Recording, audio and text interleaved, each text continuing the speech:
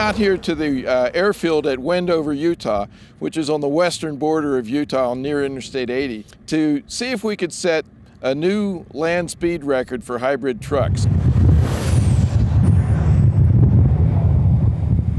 What a hybrid does is use two different power sources, and ours is a parallel system so that we can use one or we can use the other, and it uses diesel fuel or it uses an electric motor.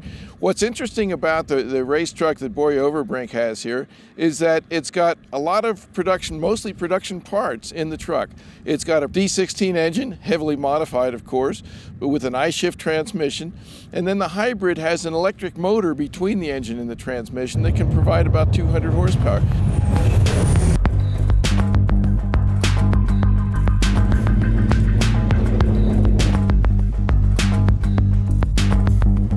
To set one of these events up, there's lots of behind the scenes, getting everything ready. And here on the runways, what we have to do is we have to measure everything, and we do it with Global, and measure out the racetrack and the traps. They'll run a kilometer, a kilometer. They do a standing stop. So we have 4 sets of sensors out there. And once we get the sensors out, then we run wire over to the station where all the press and everybody will be, and the timing staff will be there. So we've been out here 2 days surveying and picking the best racetrack for him, which way the winds are blowing, trying to get the best possible positions that we can get. The airfield here, it's much better. It's not jumpy. The traction was 100 perfect. The atmosphere is perfect to be here, so I'm very, very pleased.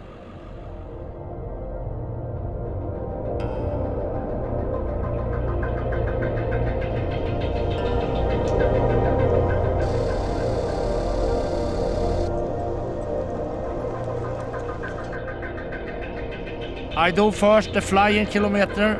I do that 2 times, and after that we go for the 0 and 1,000 meters with standing start.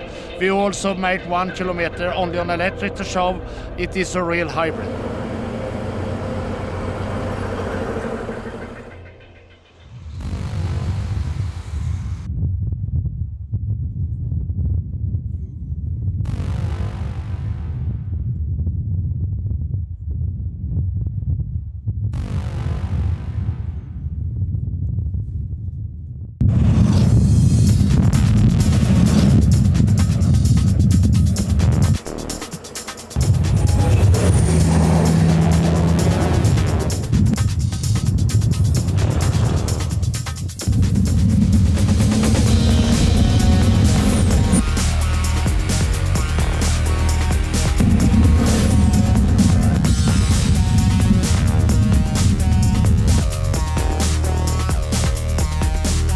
When they start talking about 2 years ago, I never expect we shall be here, and today I'm here.